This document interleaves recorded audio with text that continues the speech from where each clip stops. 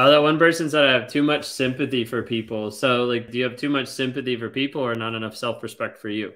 Not enough self-respect for you. There's a piece of where your sympathy becomes toxic because you give it to other people that are actually abusing you. Your sympathy becomes toxic, not enough self-respect for you. Hey, at this point, like, how do we actually change that? We have to actually change how you're actually looking at that on a day-to-day basis, because otherwise you'll give all this empathy to other people, but you won't invest enough in you to actually see what you're giving is to a toxic person that doesn't care about you. Your sympathy becomes toxic. How you're actually investing in you on a day-to-day basis, how are you actually working on, developing you to put you in the right mindset, where you have like your purpose, your vision, where you're connected in your relationship. You're going through that stuff of saying like, this is how I actually take care of myself.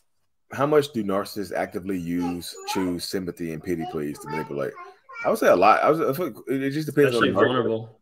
Yeah. Well, I probably have in the past, but more recently, I feel like the older I get, the less I do that, because I don't like people to pity me. I just don't like that. I was gonna say I wouldn't see you doing the pity please. I can see the sympathy, but not the pity please.